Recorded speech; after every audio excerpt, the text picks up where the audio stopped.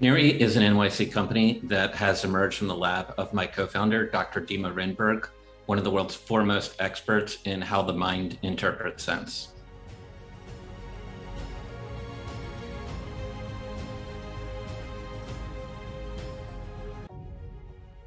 This is our working laboratory system. What we're doing here, but we're forbidden to show you in pictures, is introducing a mouse to a panel of odors, some in infinitesimal quantities. The mouse has never smelled these before and isn't trained to recognize them. Using our system, we read from the animal's mind. Well, not its mind exactly, from its olfactory system. In seconds, we can detect the full panel of odors in air.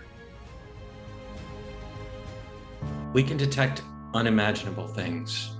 COVID, sure, even better than the current DNA tests. We can detect early stage cancers in patients from blood plasma samples. But the biggest applications are out in the field, at ports and borders, detecting new explosives, invasive species inside of cargo containers. In agriculture, detecting African swine flu or citrus greening disease before there's any visible signs. In pest control, being able to detect pests hidden inside of floorboards. We're going out into the field. We have miniaturized our lab system and will manufacture a device 1/4 the size of a postage stamp. This chip is being installed in the nose of rodents right now. It's minimally invasive and will go into the nose of security canines currently deployed. In seconds, the signal goes from the nose to the collar, from the collar to the cloud, where billions of scents are recognized. This is real, and it's now.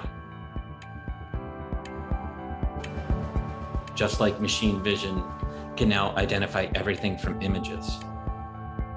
Scent can be used to identify everything. It reads the invisible, it sees through walls, and it does it with the fidelity of a high-powered microscope.